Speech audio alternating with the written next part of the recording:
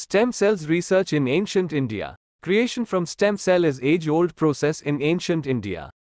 Adi Power, one of the chapters of Mahabharat, it is said that Kauravas were created from Pinda, a ball of flesh, which Gandhari delivered after 2 years of pregnancy.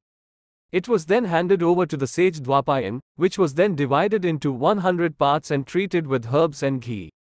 The pieces were then covered with cloth and kept in a chamber to cool for 2 years, out of which the Kauravas were born.